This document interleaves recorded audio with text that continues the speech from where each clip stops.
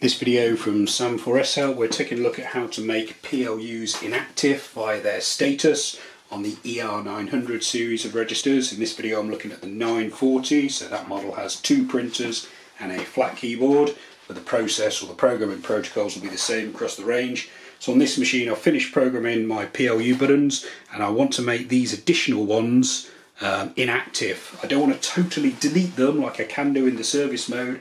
I just want to make them inactive so that a cashier can't accidentally overring sales through them and get erroneous sales figures on there. What I'm going to do is to change the status to inactive, and the way you do this is if you've got access to the manual, you're looking for PLU programming, status programming in particular. So it's P mode, 100 subtotal, press the PLU and then enter the 9-digit code for the status, X time and then cache to save.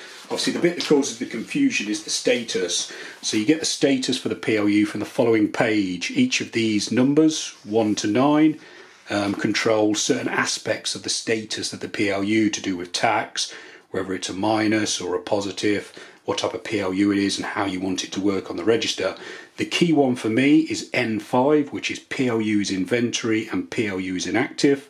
Mine is not inventory, so it's no, but it is going to be inactive. So my sum for N5 is going to be 2.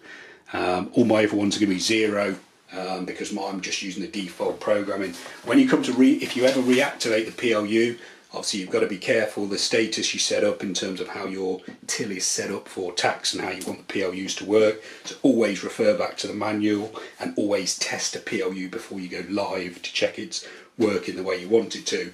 Okay, but to deactivate or make inactive certain PLUs, you turn the key round to the PGM position. So you need the metal key marked P. You then type in 100 subtotal and it comes up and says PLU status program.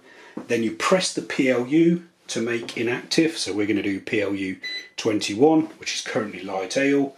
You then type in that 9-digit code. My code is 4 zeros.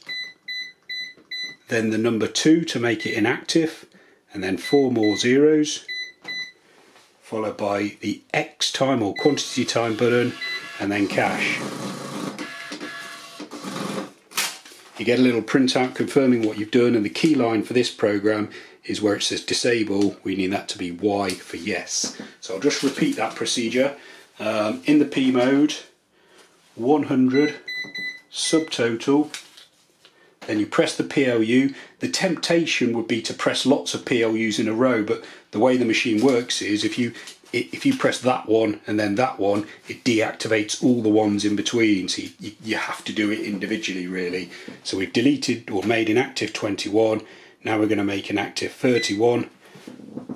Press the PLU, type in the code 1, 2, 3, 4 zeros, 2 for inactive, 1, 2, 3, 4. Zeros to finish, then X time and cache. Check your printout, all your statuses. We're looking for disable, yes. Key back round to the reg mode and then just double check what you've done. So PLU 1, 11, 21, inactive error.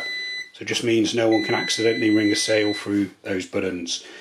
For some reason, do you ever want to reactivate the button? I'll post a video showing you how to do that. That will probably be appearing on screen now. So you're welcome to check that out. You can also subscribe to this YouTube channel or visit sam4shelp.co.uk for more. Thanks for watching.